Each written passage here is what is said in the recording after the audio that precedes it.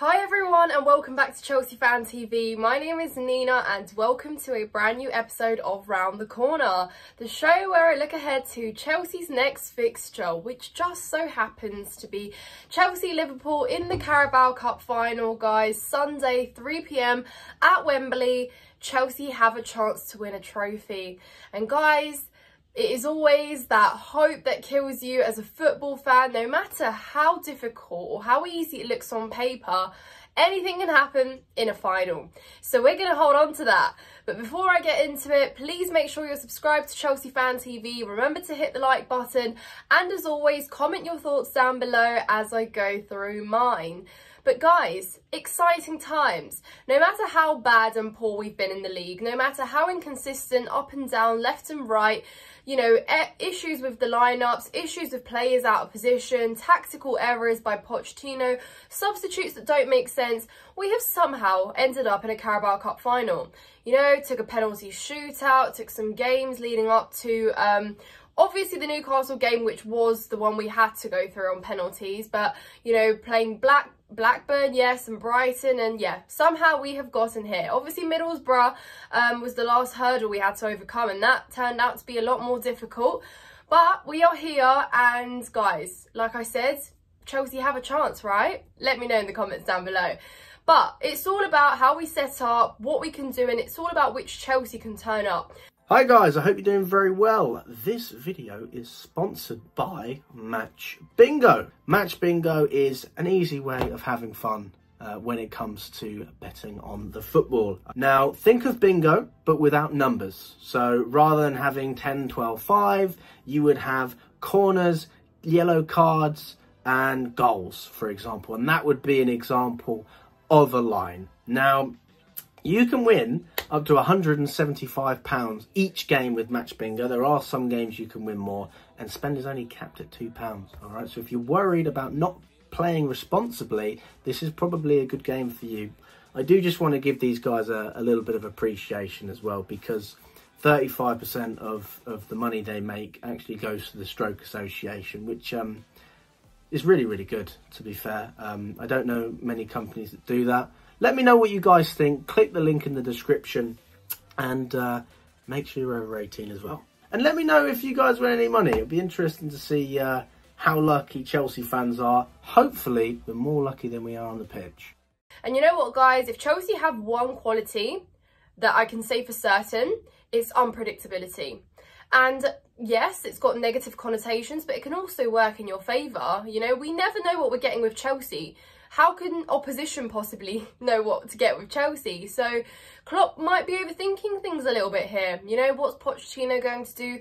I am just hoping that Pochettino takes pride and takes something from our performance against Manchester City, our performance against Aston Villa, maybe not Crystal Palace, but those results clearly got us there because we set up right. And I don't want him making any rash decisions where he's trying things out in the Carabao Cup final when he's not managed Chelsea in a final before. You know, he's going up against Jurgen Klopp, who literally will want to win anything he can for the last time with Liverpool this season. They're going to want to do it for him, so we absolutely must just be making sensible decisions. And I'm saying we as if I'm going to be helping Pochettino set up on Sunday, but I'm not. So I'm hoping that he has got it all, in control. But guys, obviously recently Liverpool, who sit first comfortably in the league at the moment with really good games recently, high scoring, you know, 3-4 goals scored comfortably. They haven't really had an issue with scoring. They've been conceding along the way. They've had and picked up some injuries. And now suddenly, a lot of Liverpool fans have turned around and said they don't feel too confident. Where's that come from? You know, a Chelsea team that has been struggling in the league, a Chelsea team that went away to Anfield and got thrashed by them, outperformed, outclassed in every sense of the words, and got absolutely nothing. So obviously I understand that they're going into this final thinking, yeah, okay, Chelsea could put up with something. There is still always that element, right? But I think we can all unanimously agree that Chelsea are the underdog in this final. Liverpool, not just the fact that they have been in good form, it's the fact that they have played finals under Klopp. They have won trophies. A lot of the players in their squads are winners. We don't have that many in the squads. And frankly, for some of those players, it'll be the first trophy they lift on Sunday if they get to win it. So the difference in quality right now is worlds apart. And I know that Liverpool too have young players, some that have just come through the academy and, you know, are finding their feet. But on the most part, it's such a difference when you're still playing alongside experienced players, those that can make the transition into that first team good and make you feel like you've been playing in that side for years and years. Chelsea, on the other hand, doesn't have that. You know, the reason we've been so inconsistent is partly because, excuse me, we haven't played together. We haven't played as a collective. These players, well, the lineup changes pretty much every week as well, doesn't it? So you don't really know what you're getting until the day when we rock up, and you don't know what performance you're getting out either. So already that makes you worry about the chemistry that the players have and will have on the day. You worry about how they'll turn up mentally, because they could be so hungry, and I'm sure they are. I don't doubt, not a part of me doubts, that any of these players in our squad will not be hungry to win this final on Sunday. But it's also the mentality of being nervous that worries me. You know, that's going to be normal. Being nervous at a final, you haven't played in one, anything can happen, right? And that can be exposed. Wembley is a huge stadium. There's going to be loads of fans. It can be intimidating for the young players.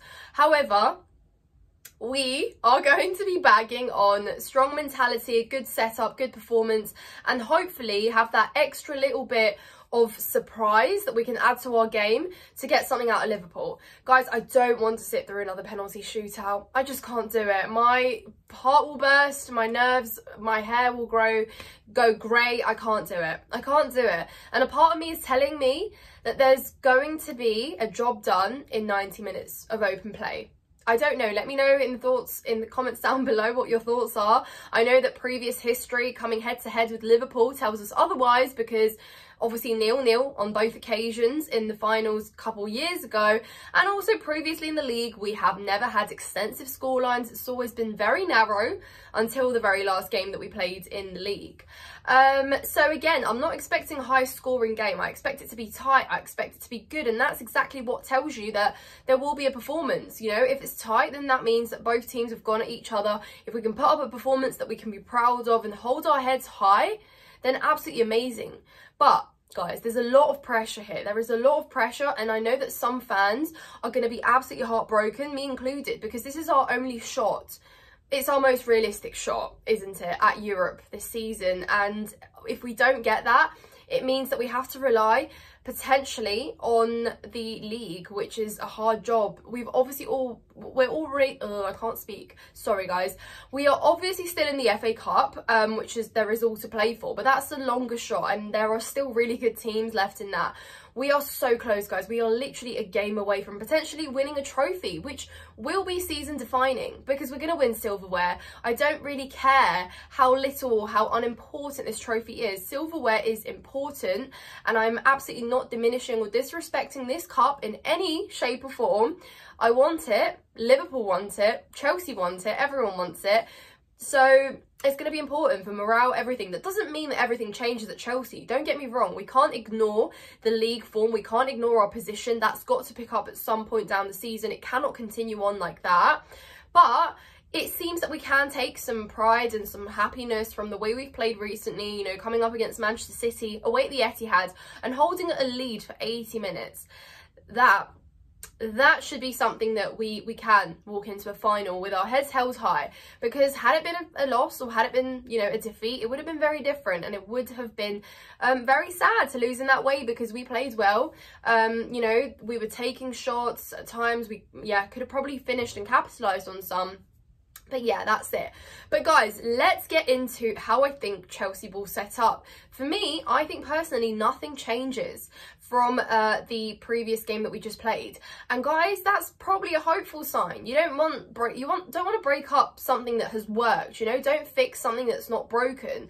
this worked, the setup worked. Tactically, we were well. We managed to expose City. We managed to find those passages in behind and break through, because we always say we work better with space, and that's exactly what Liverpool will probably let us do as well. So we need to just replicate that and build on it. I just hope that Pochettino doesn't pull something out the bag and he thinks that he can maybe outsmart Klopp in a final by playing someone, I don't know, like bloody Disassi up top or something. But I just don't want any experiments that we haven't seen work. You know, it's no time for it. Pochettino has not been with this squad long enough to be able to do things like that. You know, you only make experiments like that in a final when you have a system that's worked and flourished, and you can provide that element of surprise for the opponent. So none of that business, no thank you. But without further ado, it's going to be Petrovic in goal. Absolutely no Sanchez business.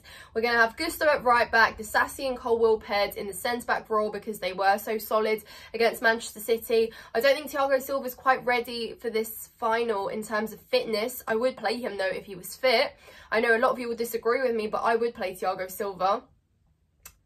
Maybe I regret saying that now, but you know, fresh experience. Yeah.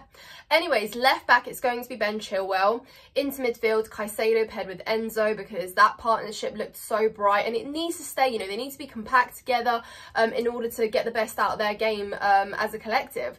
And obviously, moving in front is going to be Conor Gallagher. Yeah, his pace is going to be welcome. He can run you a marathon if he wants to, and that's going to be necessary in a final, but obviously in the right way. Yeah, I mean, I don't mean just run around like a headless chicken, obviously with intent, right?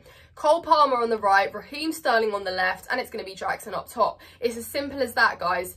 It's as simple as that. And you might think, Nkunku, well, that is perhaps where the element of surprise comes in, guys. And I set up this way because I know that Nkunku has to start in this game. You know, Pochettino, yeah, he'll replicate what worked so well, but Nkunku is our almost secret weapon, and I don't know how he's going to utilise him. Will it be off the bench as a powerful force to provide those, you know, fresh legs if things start to get tense on the pitch and we're going at it neck to neck?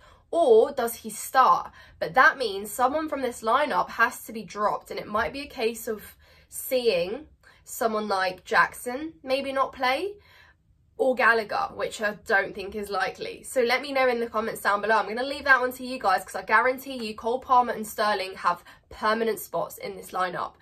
But guys, thank you so much for watching. If you have done so, I'm not going to do any score predictions because I don't want to. I back Chelsea to have a chance in this. Let's be real. I'm going to the final. I'd be silly not to think that we have a chance. Anything can happen. We will be there. Otherwise, it's going to be tears with a 6th consecutive final loss at Wembley, guys. It is time to change that fate. Anyways, remember to smash the like, and I will see you in the next video. Thank you so much, and up the Chels.